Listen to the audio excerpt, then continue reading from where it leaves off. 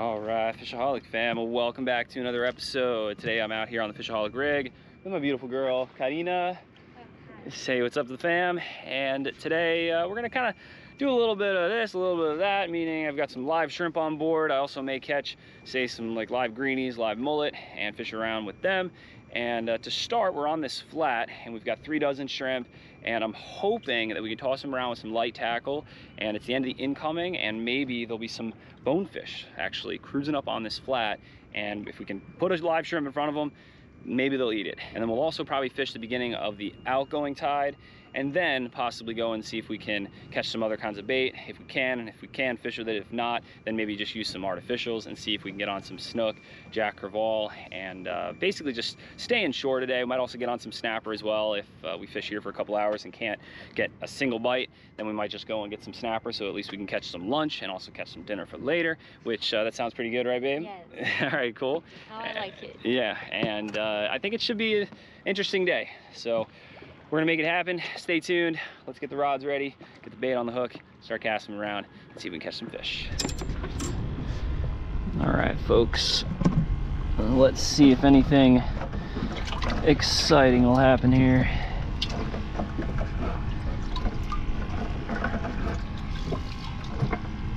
Ooh, that's a perfect size one for a bonefish.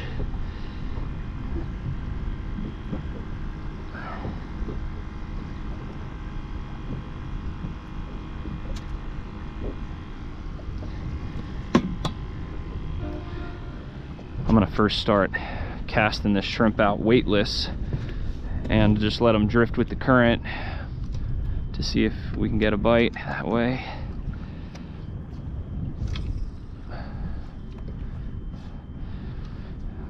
I'm starting off fishing with the 7-foot dark matter green psychedelic spinning rod, which is medium fast action, and I have it paired with my Daiwa Ballistic MQ 4000C. And I'm using 10-pound green moss Pro braid tied direct to a 25-pound fluorocarbon leader because I just had it on there, and I wanted to go a little lighter in case the fish are finicky, so I added a tippet of like 3 feet of 15-pound fluoro to the end of the 25. This current's still pretty strong, so I'm gonna put on a little split shot. Do you have a fish?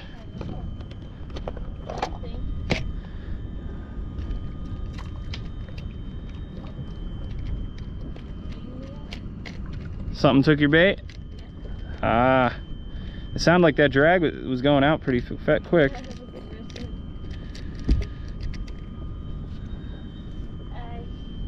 What? It's your turn.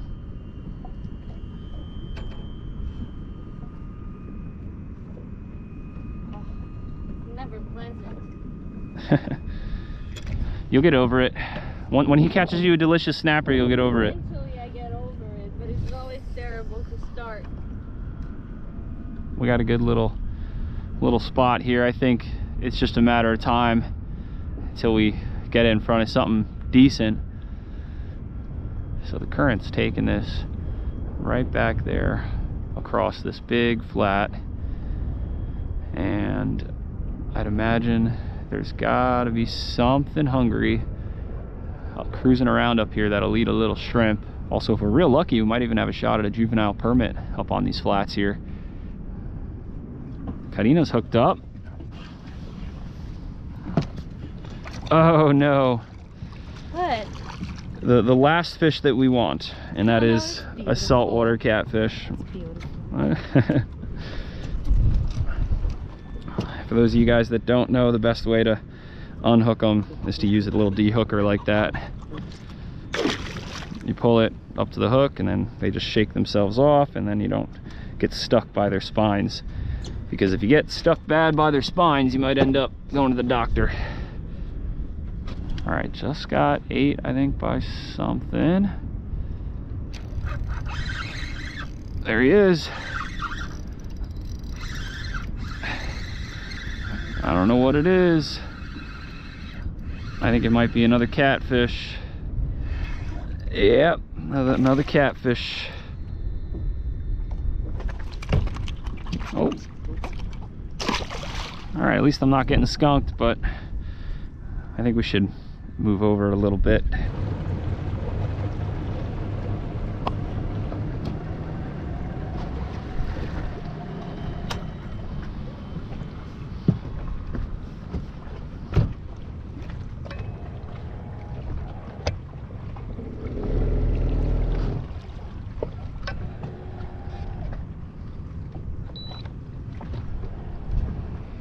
Try here.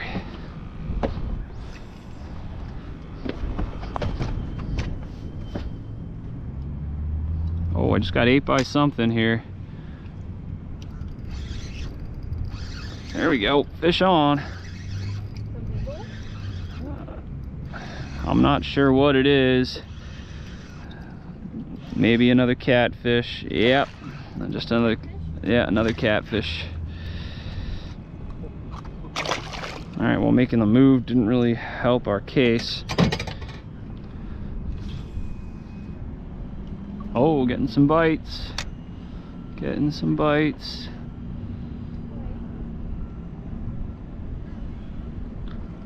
Oh, I got him.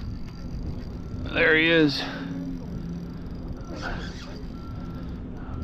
Hopefully it's not another catfish. It's definitely not a bonefish, just based on how it's fighting, but it's got some good weight to it, and it's just another catfish that somehow I snagged in the belly with a circle hook.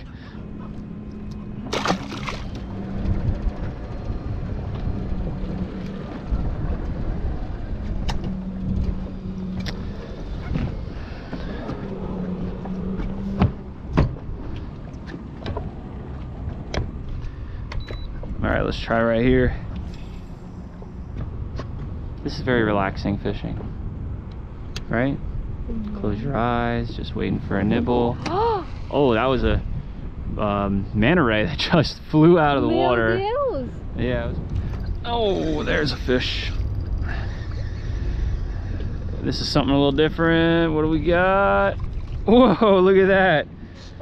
A really big Mojarra. Happier than the catfish. Yeah, a little bit cooler than the catfish. And believe it or not, these guys are actually pretty good eating. So I might bleed them and throw them on ice.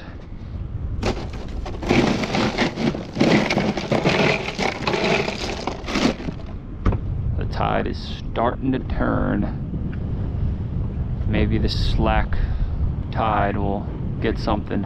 We need a little bit of luck. That's all we really need today for the bonefish.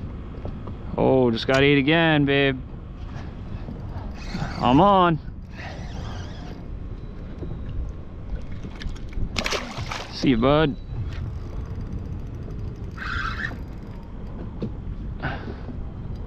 Huh. I swear I had a bite. And this might be a fish of some sort, but he's like stuck on the bottom. Ah, broke it off. Oh, look, you got another Mojarra. Another good keeper size that we'll get a couple decent fillets from. Look at that. That's a cool one. Beautiful, right? Big snook love to eat these too, but like half the size and smaller would be better.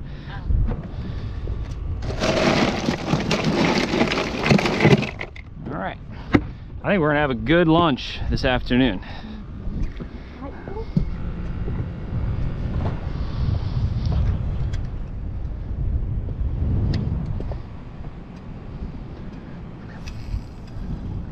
Fish on right there.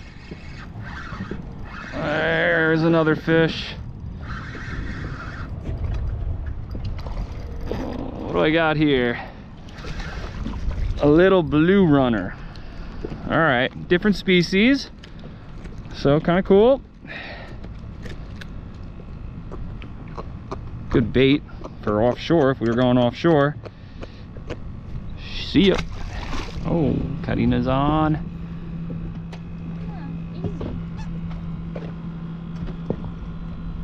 Oh, no way. A little bonefish. Just, no, keep the rod tip down. Keep the rod tip down. You got a bonefish. Oh, really? Yeah, you got one. Woo-hoo-hoo. Bring him in right here. Bring him in right here. Yeah, baby.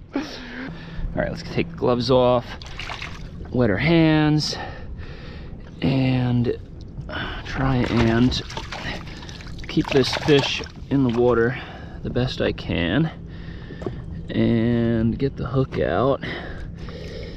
Hey babe, can you go get me the scissors?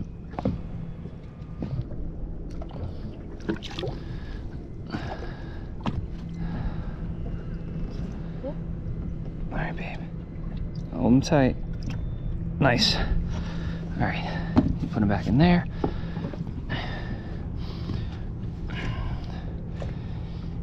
The pictures were good. Yeah, the pictures were great.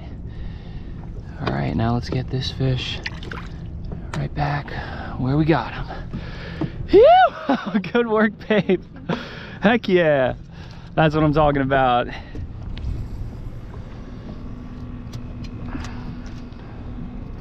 So, by the way, guys, excuse my excitement. I was just so happy that we actually got the targeted species for the start to our day. And I've never caught one in this area, and I've just heard rumors, seen a couple pictures. So it was really cool to finally get one. And this is really my first attempt at trying for bonefish in this area. And it's kind of funny at putting such a small fish in such a big net. It was like I was netting a 10-inch or 12-inch mullet, but it's still really cool. It was a beautiful fish. It was more beautiful than a mullet, right? Yeah. The next one though, maybe I'll use the bait net if it's that small. Scoop them up with the bait net. Oh, you're on again. Killing it, girl. No way, that might be another bonefish. That's another bonefish. What do you want me to do now? Just keep the line tight. I'm pretty sure it's another bone.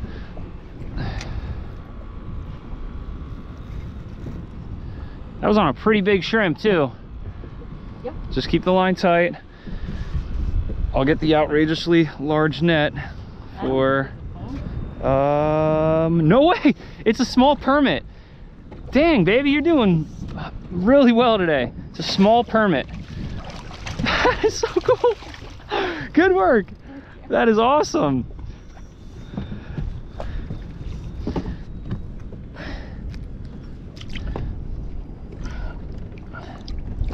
All right, you want to release them, babe? Just hold them tight. Give them a nice little head toss like that.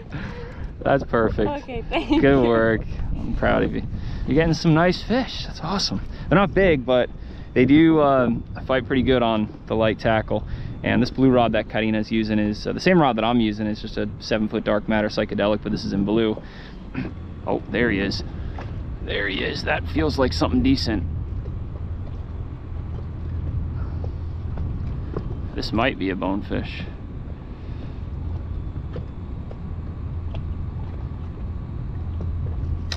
He's got it. He's got it. There he is.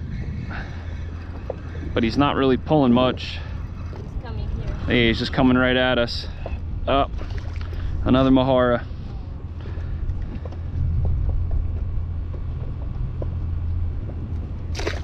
Oh, Karina is on. What do you got, babe? Bonefish? Is it another bonefish? Yo, it's another bonefish. Oh my gosh. Babe, you're slaying them. This is a much bigger one. Yeah, that's good. You don't have to reel anymore. I can't believe you're just like crushing these bones and you're getting the permit. Like, pretty awesome right there. Oh, he dodged the net. There we go. Good work, baby. Oh, thank you. I'm so proud of you.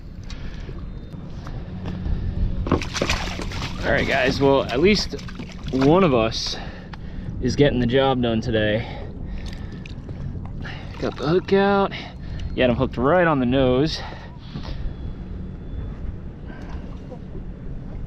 Sweet. All right, put him back right in the net. Let's get this pretty little bonefish back.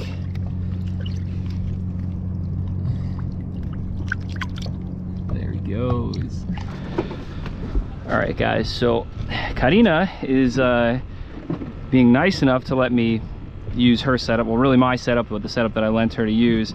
And I just want to show you the slight difference in the rigging that I've been fishing with and that she's been fishing with. And you know, same thing, 25-pound fluoro leader with a 15-pound fluoro tippet, and she just has a little split shot like this right there above the knot, the uni to uni knot that connects the 25-pound fluoro to the 15-pound fluoro. And I was fishing like that, but I did snag the bottom and it broke off, and it just so happened that that was my last split shot that I had. So I switched to this little egg sinker, and I really didn't think it would make that big of a difference, but it definitely seems like it is. So Karina's gonna use the green rod, I'm gonna use the blue rod for the next little bit of time and see if I can get a bonefish or a permit. Also, for most of the time that we've been out here, we've been hooking these shrimp in the tail, just like through the tail like that and out the top. But for that last bonefish, I hooked it in the horn just like that. All right, hopefully it's my time. Yeah. Oh, thank you.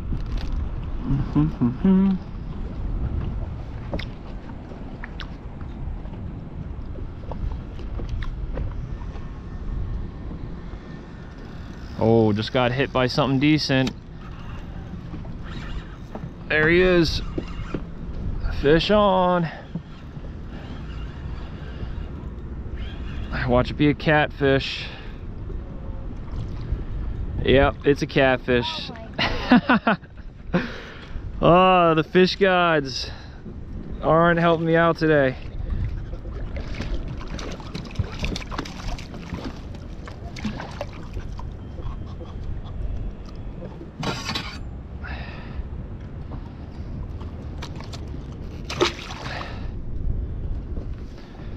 All right, let's go again.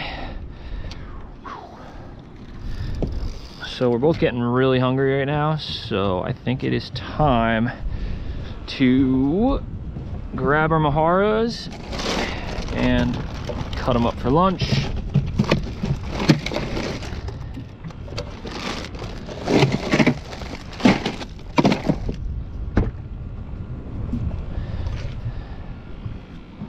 You did get the bigger one. Damn, sweetheart, you're the hot hand today.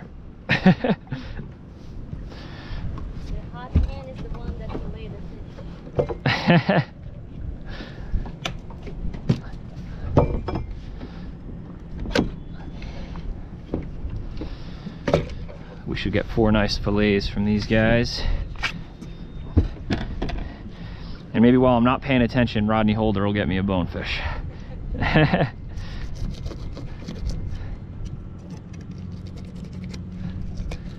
catch bonefish anytime.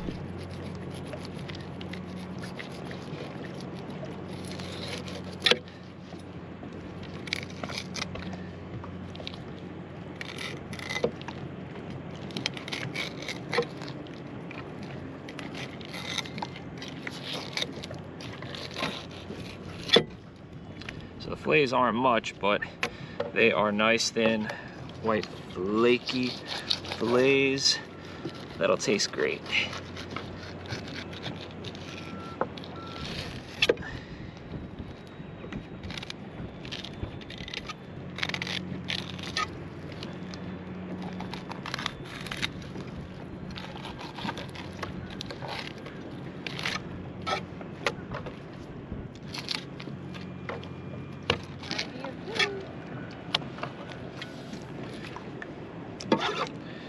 All right, now time to get the skin off all of these juicy fillets. I'm filleting with my sword, a sportsman knife, by the way. So if you guys want to check it out, I'll link it down in the description.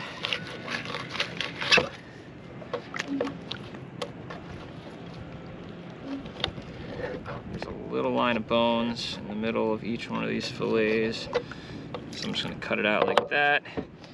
Throw it in some seawater, and then we'll dry the fillets before we cook them.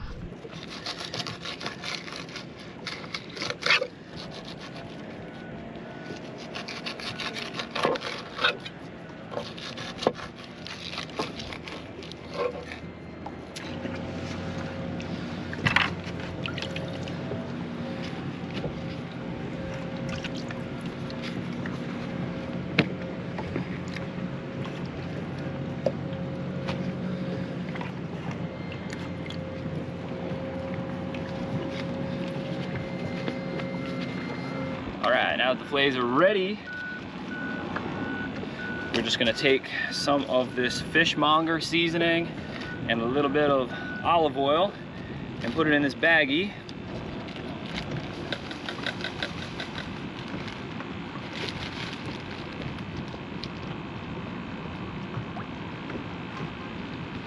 And then we'll drop the fillets in there and mix them all around. 1,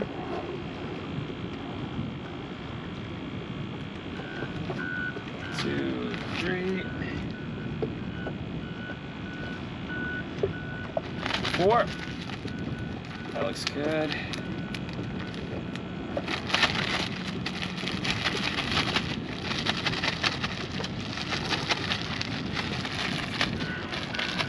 All right, now the fillets are all shaken up and coated with that seasoning. Let's get to cooking. All right, right here, we've got my portable little butane Coleman stovetop.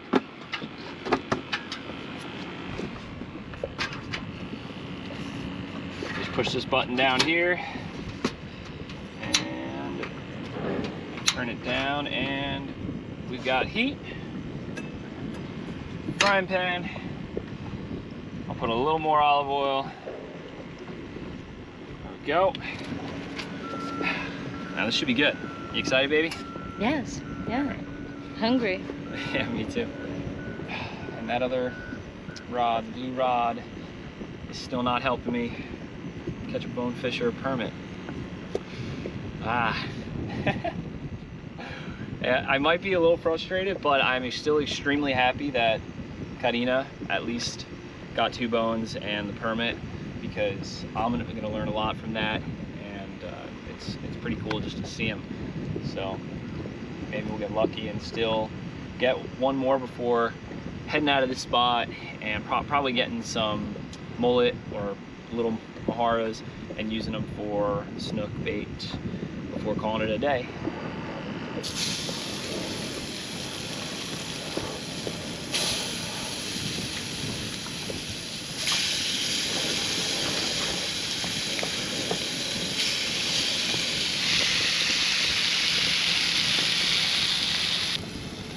Oh, that looks delicioso, right? Yeah. Oh man, that smells so good. And there we have it. There's our lunch for today.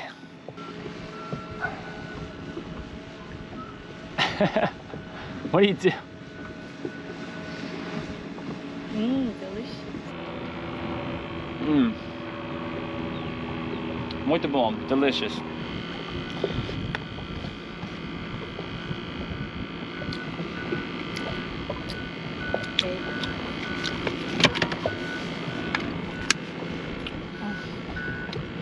That's what I'm talking about. Let's have some lemonade, and then we'll get back to it. Let's see what the Snapple fact of the day is. Dragonflies have 6 legs, but cannot walk. All right, so that was an amazing lunch, but unfortunately after that, I went and tried to catch some mullet, and it took a lot longer than I hoped, but I did get some bait. But even still, after that, we bounced around to a couple different spots and fished hard, and there was a lot of weeds everywhere we went. And I only ended up having this last decent bite along this seawall. But unfortunately, the fish like wrapped me around something along the seawall and just like instantly cut me off. Look at that. Nice fish destroying my mullet. And I think he got it.